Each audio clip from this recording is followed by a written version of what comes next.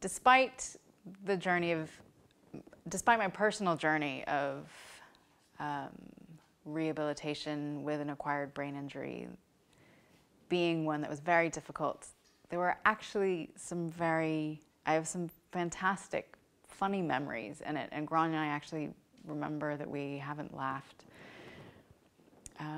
as hard ever in our lives as some of those early few years after I got back home from the hospital and so forth. There was this blissful 6 months after I got out of the hospital, and I learned about how to walk again, and things were very, very tricky and bizarre, but I had, for the first time in my life, I had realized the extent to which I had no control over things. Someone who had been a classroom teacher in New York, who had been kind of organizing all sorts of things and was very much in control of getting everything done. And suddenly I was blurting ridiculous things out on the street to people like, "Stop arguing, the sun is shining," and telling, salesmen in Castle Court Shopping Center that I saw them swooping, and I knew that they would be trying to sell me something, just bizarre stuff that wasn't me.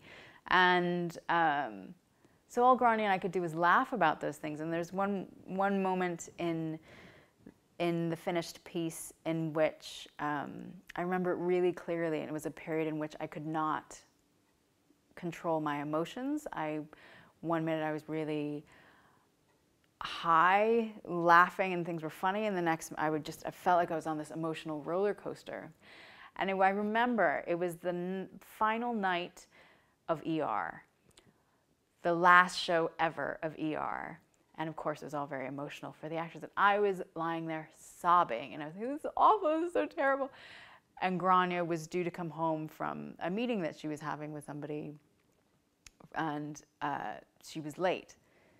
And I knew, on the one hand, I was like, she's late, there's no big deal, there's no problem. And on the other hand, I couldn't, on a neurological level, I couldn't balance out the emotion, the strong emotion I was feeling from the final episode of ER, and intellectually knowing that yes, Grania's running late from something, combined with the immense feelings of loss that I had, that I couldn't go out for a drink anymore with her. I couldn't be social because I couldn't take all the noise. The fact that we were having to redefine so much of what made us who we are together. And so I had somehow gotten in my head, and also combined with a lot of, I didn't like myself at times because I didn't know who I was anymore. And so I had somehow gotten into so all that was in the mix, and there was ER, and there was her being late, and there was me not liking this acquired brain injury thing, and then she came home, and I just remember going, "Oh my God, furious, you're having an affair, of course you are." And of course she's not, of course she's not. But then going on this manic ride of moments of clarity when I knew it was ridiculous, and bursting out laughing because I was like, "Oh my God, this is so ridiculous," to then the next minute crying and sobbing. And I just remember, this is crazy. If this is what acquired brain injury is, I don't know what is ahead. I don't know how and you just have to go, "Wee!" and we'll see what happens. And so there were definitely